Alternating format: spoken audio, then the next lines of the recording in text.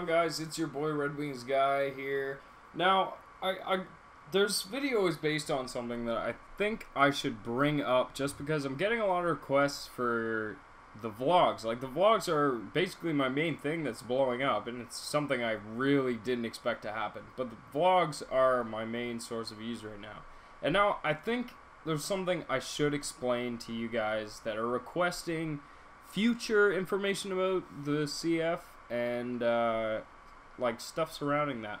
So there's only a limited amount of shit that I can actually talk about with regards to my time in the CF and my what I've been through in the CF, simply because we don't want to just blurt out everything. Like, there's a certain set of rules that dictate what I can and can't say, and I know I've addressed it in those vlogs slightly, but I believe that it's kind of nice for you guys to have a short video just explaining this.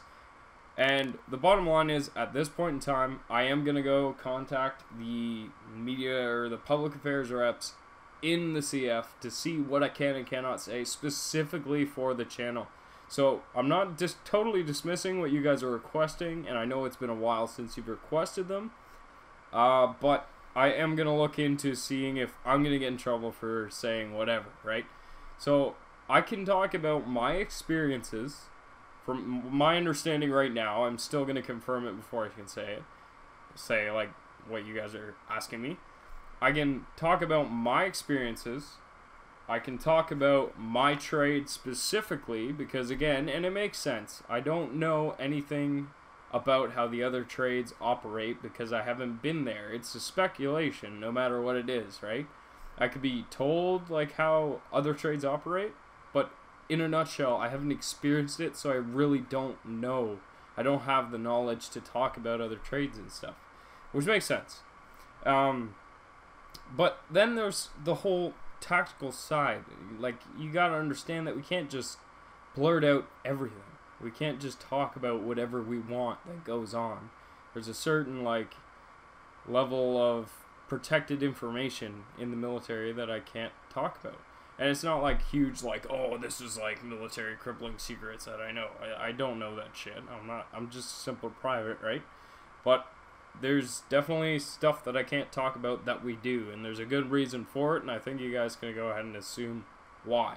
Anyway, so I thought I'd blurt out just this short video explaining why I haven't made that video of the Q&A for the military stuff that you guys are requesting.